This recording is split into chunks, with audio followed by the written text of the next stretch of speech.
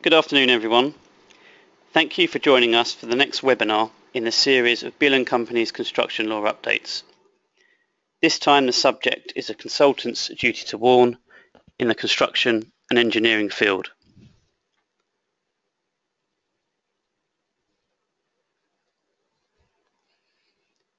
In our usual format, I would like to start by making some brief introductions. My name is Buckby. I am a partner at Beale Company in the projects and contracts team. I'm joined by my colleague, Simii Sivapalan, a solicitor in the projects and contracts team and dispute resolution team. Before we start, I would like to deal with the usual housekeeping items. For those who listen to our webinars regularly, you will know these by now. This webinar is scheduled to last approximately 1 hour. During the webinar, you can submit questions to us in the appropriate box in the right-hand side of your screen. We will try to deal with these questions during the webinar. In any event, we will circulate all questions and suggested answers afterwards, along with the slides and this recording. We have a good attendance today. If you are able to, please can you mute your microphones. By way of a quick summary of what we aim to run through over the course of the next hour, Simii and I will be speaking about a consultant's duty to warn, and in particular the following. Firstly, the professional's duty of care. This is important background to our discussion today. This aspect of our talk will not contain any surprises, will be relatively short and is just a general recap. Secondly, we will deal with why is a duty to warn relevant to consultants in the construction field.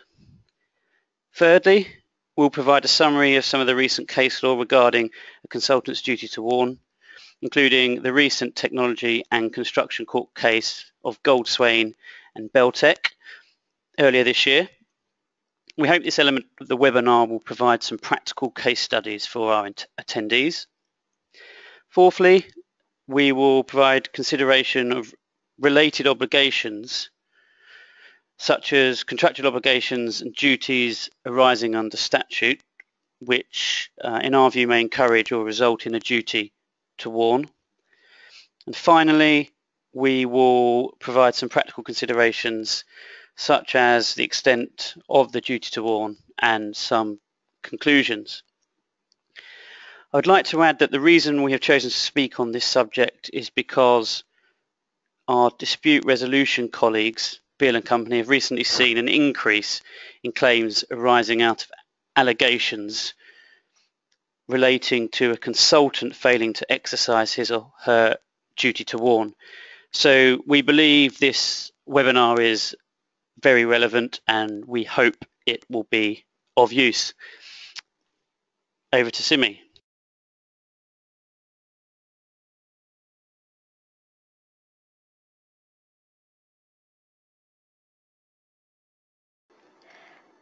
Thank you, Will.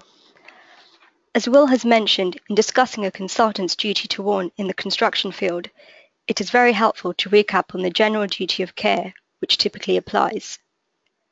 This is because this duty forms the basis of a professional's duty to warn. A professional will invariably owe contractual obligations to its clients as expressed in the terms of the appointment. Ordinarily, a professional's contractual obligations to its client extends to agreeing to conduct his services with reasonable skill and care. Similarly, regardless of whether a duty of care is expressly referred to in the appointment, the duty of care imposed on a professional at common law by the tort of negligence and/or the Supply of Goods and Services Act is to carry out services with reasonable skill and care.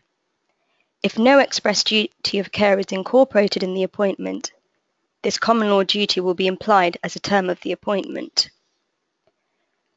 A duty to use reasonable skill and care, in short, means that the consultant must do or not do what an ordinary skilled and competent practitioner in the same profession would have done or not have done in the same circumstances. The Beale case is regularly cited as being the relevant authority on this. Of course, the standard duty can be expressly overridden by a higher duty of care in a professional services agreements, and this is often the case. Generally, and subject to the terms of the relevant appointment, an architect or a construction professional is under no higher obligation than a duty to take reasonable skill and care in the provision of his services. The Court of Appeal, in the case of Hawkins and Chrysler, confirmed that in the absence of any special circumstances and contractual provisions to the contrary, it is not open to the court to extend the normal obligations of a professional beyond the obligation to take reasonable skill and care. However, in circumstances where the professional is highly skilled or qualified, the standard may be more onerous, as was the case in Gloucestershire Health Authority and Torfey, in which the court held that the standard of care to be expected from specialist engineers may be more onerous than general practice engineers. As Will mentioned, this is just a recap and background to today's webinar. So why is the duty to warn relevant to professionals in the construction sector? We think the answer is simple. Construction projects are often made up of a number of parties who take on various roles and responsibilities during the period of the project. Because of professionals' roles in a construction project, they are frequently required to interface with other professionals, designers, the contractor, subcontractors, and of course, the client. Given the interface and work required, it is common for professionals to see things which in turn may assume an obligation to warn. More specifically, consultants' appointments increasingly make professional consultants particularly vulnerable to an obligation to warn. It is becoming increasingly common for consultants' appointment to include general duties of supervision, inspection, and monitoring of the contractor and others. These are most likely to lead to a duty to warn. For these reasons, where appropriate, we advise clients to strike out or water down such obligations. Professionals in a construction project may also find themselves under a statutory duty to take action, and this may extend to a duty to warn. For example, obligations in the Construction Design and Management Regulations 2015 and the Health and Safety and at Work Act 1974 may result in a duty to warn of particular issues. We will come on to this later in this webinar. The consequences of not warning could therefore be significant. There are health and safety implications and project delivery implications. For example, faulty work not spotted could need redoing and delay the project. This can all lead to circumstances where an issue should have been identified to a third party and the likelihood of a claim for failing to warn. So the duty to warn is highly relevant to the construction sector. It is fundamental that the scope of one's duty to warn is carefully considered at all times. As would be expected, there is much case law on this subject. However, unfortunately, over the years, the court's opinion of the extent of a duty to warn has differed tremendously, and decisions have been made on a case-by-case basis. We will touch on this later.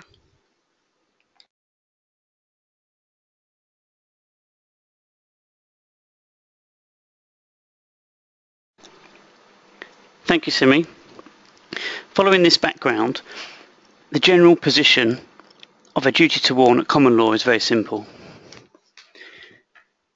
In England and Wales, under common law, a genuine bystander has no duty to warn. Therefore, if a tourist walks past a building which is about to fall down, extreme I know, there is no obligation to notify, say, the owner of this.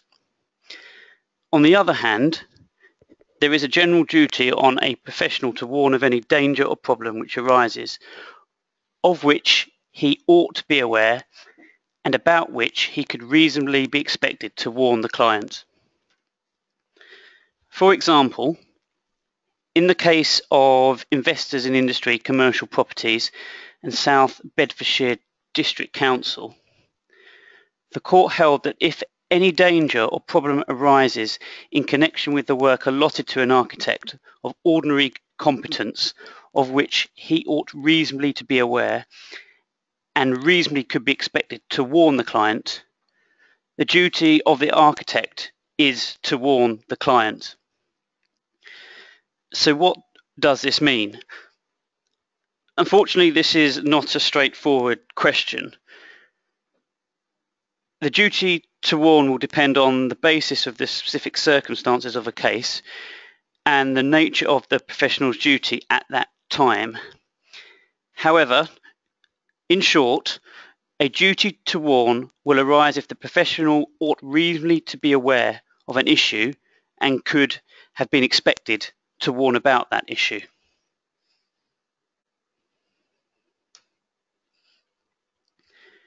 I think recent case law will hopefully support this position. Over the next few slides, I intend to take you through some of the recent cases on duty to warn to illustrate this, but also to provide a practical insight as to the extent a duty to warn arises in the construction field. The first case to mention is Independent Broadcasting Authority and DMI and BICC, a 1980 case. This deals with a straightforward scenario, a consultant's duty to warn where the services relate to something out of the ordinary. In Independent Broadcasting Authority, it was accepted that a design of a cylindrical mast which collapsed after being built was, and I quote, both at and beyond the frontier of professional knowledge at that time. The House of Lords held that the designers should have taken added precautions in order to discharge their duty of reasonable skill and care in the circumstances given the novel and untried design.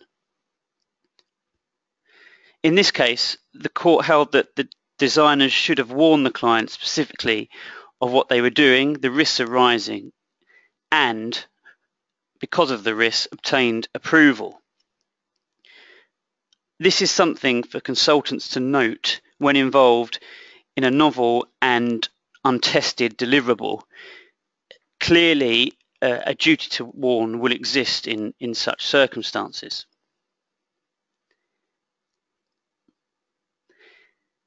There has been much case law, as you would expect, dealing with design defects and the extent to which a party to a construction project should have warned of any defects arising.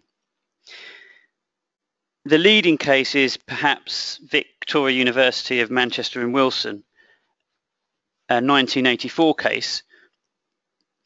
Here, the court held that a contractor was obliged to warn the client and his architect of defects in a cladding design as, and again I quote, a term was to be implied in the contract requiring the contractor to warn the architect and client of defects in design which they believed to exist.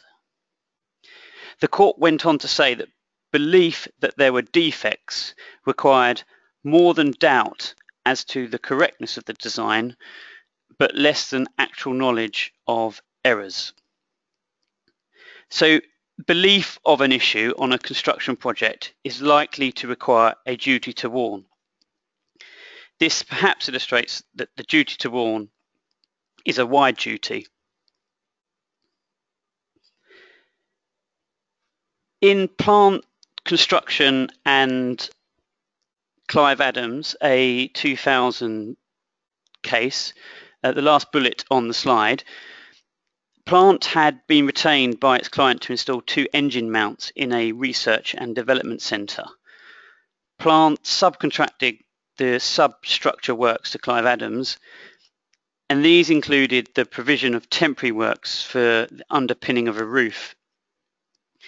During the course of the works, the temporary propping installed by the subcontractor failed and the roof collapsed. the court held that the subcontractor bore some responsibility, as he should have warned the design and build contractor about defects in the design of the roof. The defects in the roof should have been recognised by a competent engineer or contractor. He or she should have had actual knowledge of the defective design. Accordingly, and understandably, actual knowledge of an issue such as defective design on a project should result in a duty to warn. In plant construction, the court concluded, I suppose as a helpful summary of the duty to warn, there will usually be an implied contractual term that a contractor shall perform a contract using the skill and care of an ordinary competent contractor. The particular circumstances of a contract will determine the scope of that obligation,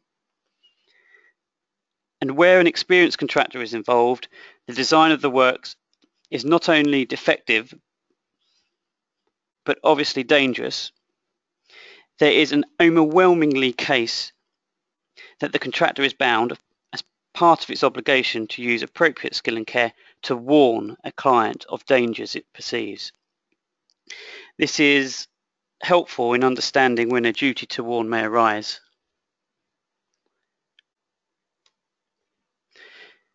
A duty to warn can arise out of deficiencies relating to a contractor's performance. In the case of Hart Investments and Fiddler 2006, the court held that even though the structural engineer was employed in relation to the permanent works, he was obliged to warn in respect of an obvious danger with the temporary works when he had seen the excavations without any propping during one of his site visits.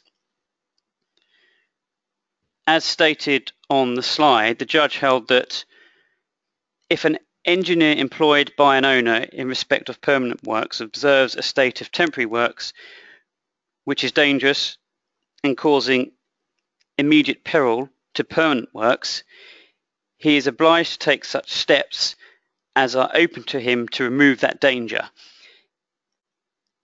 It seems to me that that follows partly as a matter of common sense.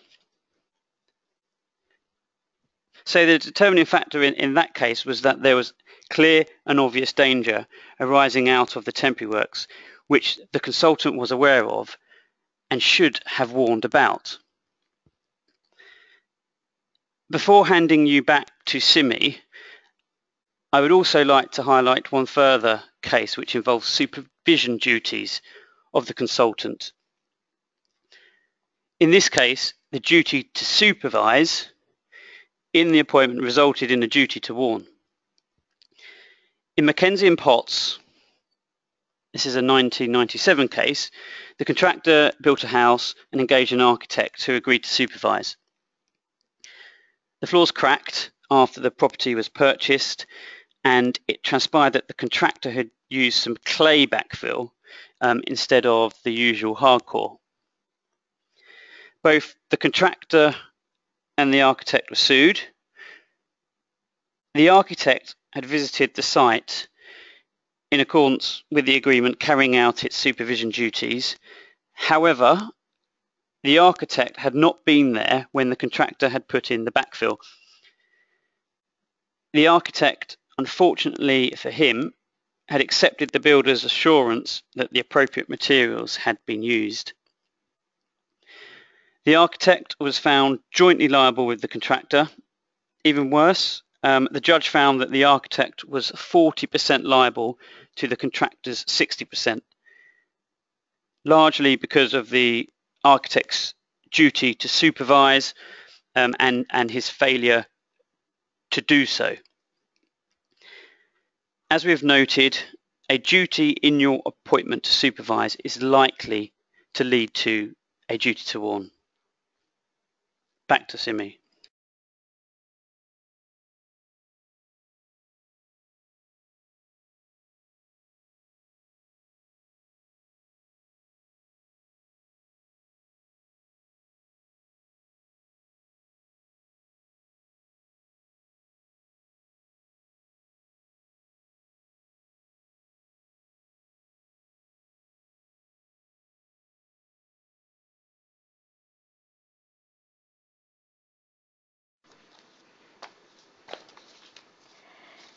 In the next section of this webinar, I will consider a consultant's duty to warn with particular reference to the recent case of Goldswain and Beltec.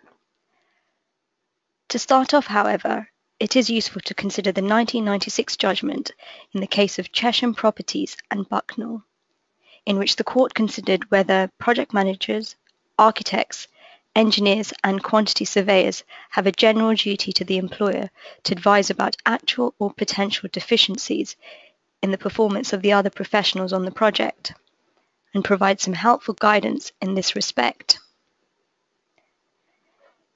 This case involved allegations by Chesham Properties, the employer, against the members of Chesham's professional team in relation to a simple construction development of a site in London.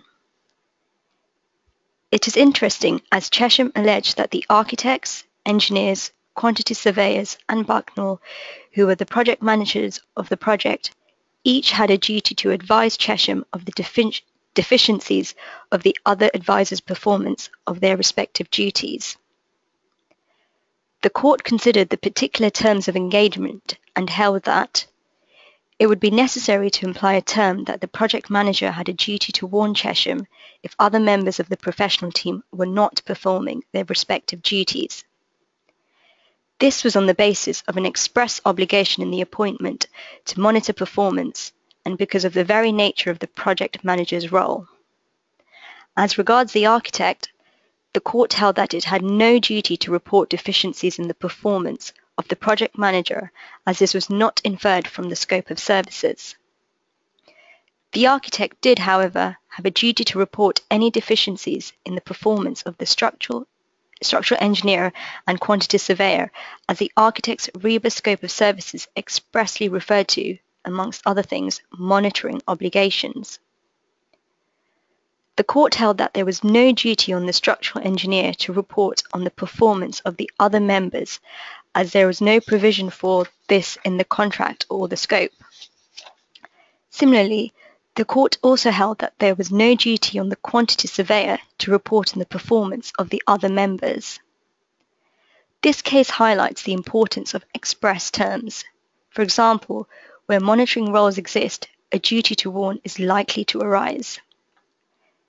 This case is also illustrative of the court's emphasis to deal with cases on a case-by-case basis. In the recent case of Goldswain and Beltec, the court considered the circumstances in which a professional engineer has a duty to warn a contractor and/or homeowner of any problems with the contractor's performance. This is the most recent decision on a duty to warn, and the case is essential reading for construction professionals and consultants alike. Here is a brief summary of the facts.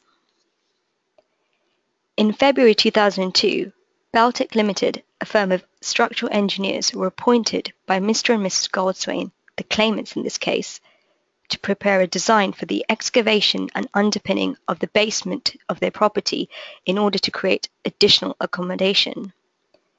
This included responsibility for the design of permanent works to the property. Beltec did not have a supervisory obligation or a requirement to visit the property once the work was due to start. Mr. and Mrs. Goldswain later retained Ames Plumbing and Building Services Limited as contractor who carried out the works to the property. Beltec subsequently visited the property on the basis of a separate retainer and Ames to inspect the initial pin which was to be constructed. Beltec noticed that the initial pin had not been constructed in accordance with its design and explained its design to Ames. Beltec recommended complete replacement of the initial pin and provided Ames with complete copies of Beltec's drawings.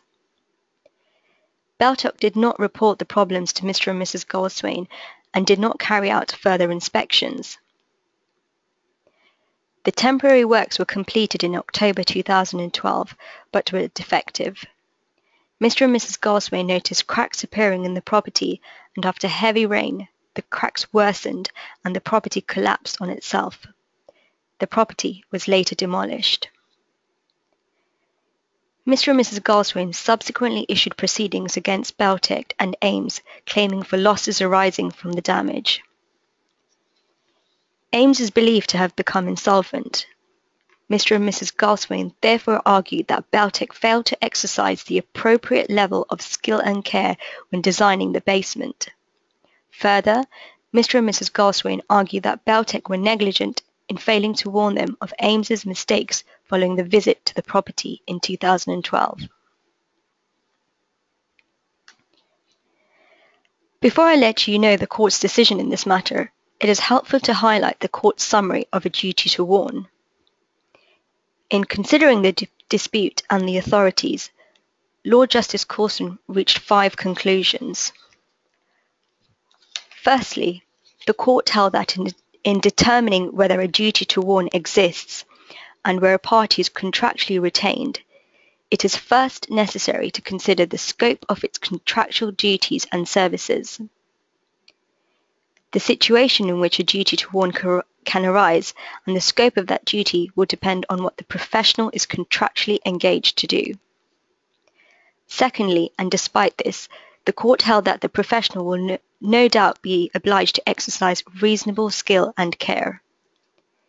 It is therefore possible to view the duty to warn as simply an extension of the duty of a professional to act with the skill and care of a reasonably competent person in that profession. Thirdly, when and to what extent a duty to warn arises will be dependent on all the circumstances. This is perhaps illustrated from the cases Will has discussed. Fourthly, and importantly, the key principles as to whether the duty arises is whether there is an obvious and significant danger either to life and limb or to property. However, it can also arise when a careful profession ought to have known of such danger. And finally, on a case where it is alleged that the professional consultant ought to have known of danger, the mere possibility that a contractor may not carry out the works properly is unlikely to create a duty to warn. Something more is needed. This is perhaps a very helpful summary of a duty to warn and, as noted, is the latest judgment on this issue.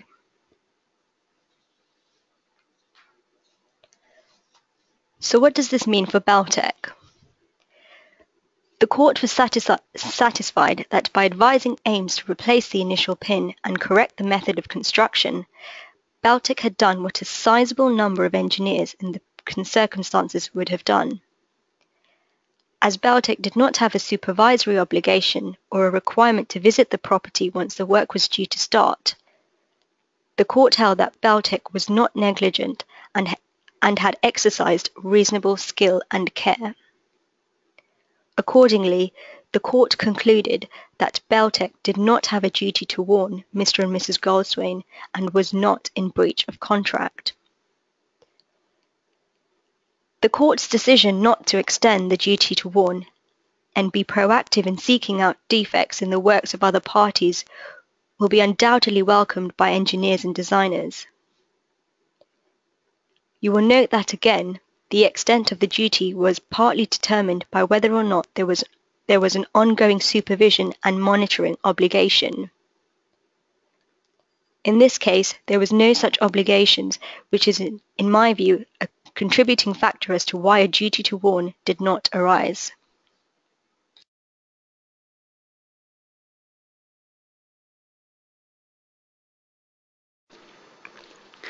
Thank you, Simii. In the remaining slides of this webinar, I propose to speak to you about other areas where, and other reasons why, a duty to warn may arise.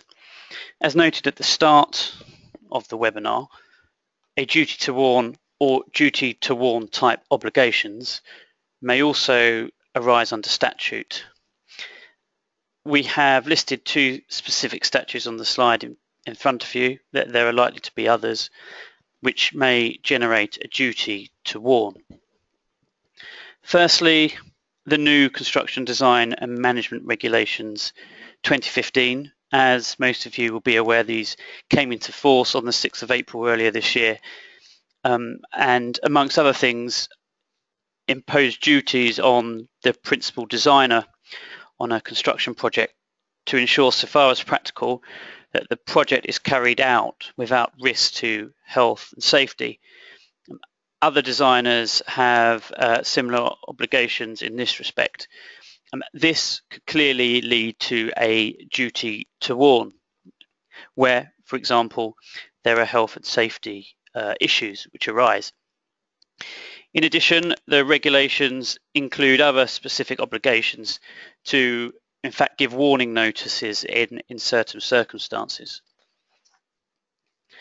As I mentioned earlier, the Health and Safety at Work Act 1974 also creates obligations to warn people about dangers in the workplace. Additionally, there may be specific obligations in one's appointment to advise the client of any changes in law, standards or regulations. We see these obligations in appointments. This in effect is a duty to warn type provision, an obligation to highlight any changes to the law, standards or regulations which may impact the services. You should be aware of these duties. As has been noted, duties to warn may arise out of the work for which the consultant has contractually promised to provide to its clients or otherwise in its appointment or associated documentation. For example, the scope of your appointment may include supervision, inspection or monitoring obligations. These are all common phrases which we see in appointments, which can lead to a duty to warn. By way of example, in the case of an architect with an obligation to supervise and inspect on a periodic basis as necessary to ensure that the works were executed in accordance with the building contract, a relatively common provision. In the case of McGlynn and Walton contractors, this is a 2007 case in the Technology and Construction Court, the court held that it was not good enough to inspect simply at monthly site meetings. More was needed. Our advice is always that the frequency and duration of inspections should be proportionate to the nature of the works on site. For example, where there are concerns regarding the work, inspections should be increased and greater attention provided to the works. Unfortunately, this may necessitate in employing additional site staff, and if not priced correctly, could involve incurring costs. However, the inspecting professional is not required to look into every matter in detail. That's important. That wouldn't be proportionate.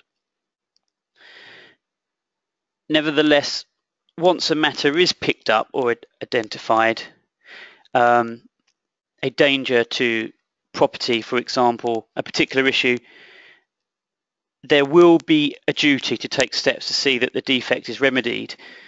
And this might go beyond a simple warning, particularly where the issue is of serious nature.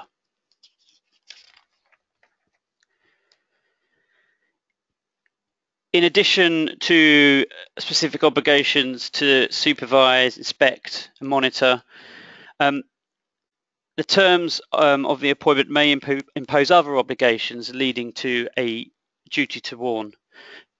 Perhaps the most well-known is the early warning notice regime included in the NEC3 suite of contracts, including the engineering construction contract and the professional services contract, where there's a mutual obligation on the client and consultant or contractor to give an early warning notice where, amongst other things, there will be increases to the prices and delay. This is also a clause that is commonly amended in appointments to widen the scope of the early warning notice. So look out for those provisions if you are not aware of them already. Deleterious materials provisions sometimes provide that there will be a duty to warn if certain prohibited materials are being used or incorporated in the works by the contractor, or even are being specified or recommended by other consultants on the project. Many architects will reject those provisions because it's not their role to go around checking what the contractor is doing. It's for the contractor to comply with his or her building contract. These provisions are increasingly common, and we usually recommend consultants to strike these out or water them down. And finally, a duty to warn may arise out of an obligation to comply with other contracts, such as a building contract or other third-party agreement. These provisions are relatively common in design and build projects, whereby the consultant is effectively subconsultant to the design and build contractor. An obligation to comply with a third-party agreement may indirectly result in you being required to give a duty to warn, and therefore reviewing the building contract or third-party agreement. You should always bear in mind whether a duty to warn may arise.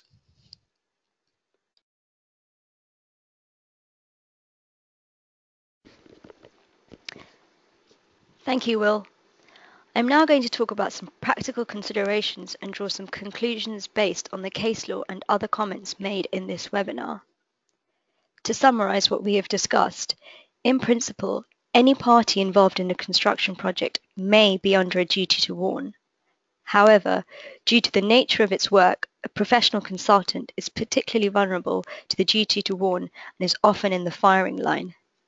This must be recognised. We advise our clients as a starting point to consider the contractual obligations and the services or works to be provided to determine whether the appointment contains an express duty to warn in relation to certain risks, or the obligations lead or encourage such a duty. As we have noted, example obligations include supervision, monitoring, or inspection duties. In any event, keep in mind that in many respects, the duty to warn is simply one aspect of the duty of a professional to act with the skill and care of a reasonably competent person in that profession.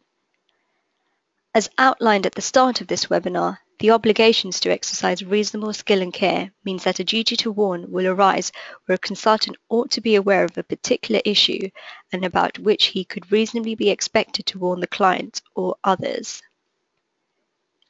The duty is likely to depend on the professional's role and its knowledge. As was set out by the court in Goldswain and Beltec, the mere possibility of a certain event, such as danger to property or people, or that a contractor may not carry out the works properly, is unlikely to create a duty to warn. Importantly, however, the likelihood of a court finding a duty to warn increases with the seriousness of the issue or danger in question. For obvious reasons, imminent danger of death or personal injury is more likely to justify a duty to warn than the danger of a damage to a building. However, this too will be open to interpretation. A finding of a duty to warn will often arise where there is an obvious and significant risk. So what is sufficient warning? The nature of the warning will of course depend on the specific circumstances of the matter, namely the contract between the parties, the nature of the danger, and the circumstances in which the danger is identified. While such factors may seem self-evident, case law has highlighted that in any event, the warning would have had to be overwhelming and plainly effective to absolve it of responsibility. In other words, the warning must be clear. In addition, a duty to warn often arises when consultants are faced with client instructions which they are not happy with, and this results in the need of some form of warning. For example, a client may instruct you to carry out a novel or untested design which you may feel could lead to an issue or danger. In such circumstances, you should communicate with the client and advise of any concerns, issues, or danger from the outset. It is good practice to record the advice in writing should you need to refer to it at a later stage. And in circumstances where a matter could lead to danger to life and limb or to property, professionals are encouraged to get tough with the client. Finally, as a concluding remark and general comment, if you think you should warn of a particular issue, the chances are you are required to issue a duty to warn.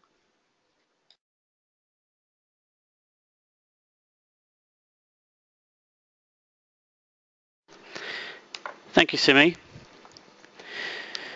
So that is our webinar in relation to a professional's duty to warn in the construction field. We hope it has been useful. If you have any particular queries regarding today or need any assistance in relation to the issues we have discussed, please do not hesitate to contact me or Simii. Our details are on the screen. We have received quite a few questions and have answered some of them whilst sharing this talk on the webinar. We will respond to the ones we haven't answered separately if you don't mind. As noted at the start, we will circulate a recording of this webinar and the slides so that you and your colleagues can listen to the webinar at your own leisure. We'll also circulate the good questions that we've received as well. One final point before we end. If you haven't received an invite already, Beale Company is running a series of M&A webinars over the next few months in association with the ACE and our friends at Wilkins Kennedy Corporate Finance. The first webinar is on the 18th of November and focuses on the topic of growth strategy. As detailed on the screen, it will cover how does a business manage growth, what are the structuring and financing issues, the change in consultant market and the pitfalls of M&A. That aspect is going to be provided by Nelson, the Chief Executive of the ACE. The webinar will also deal with how to identify the perfect target, how to value a business and potential sources of financing a deal. And James Hutchison of Beale's will be talking about the legal structure of a corporate deal, the due diligence process, the key legal documentation and protecting the buyer's position. If you'd like to attend, please do not hesitate to contact me or Simii or email marketing@beale-law.com. So that's it from me and Simii. Thank you for listening today. I hope the webinar has been of use and goodbye.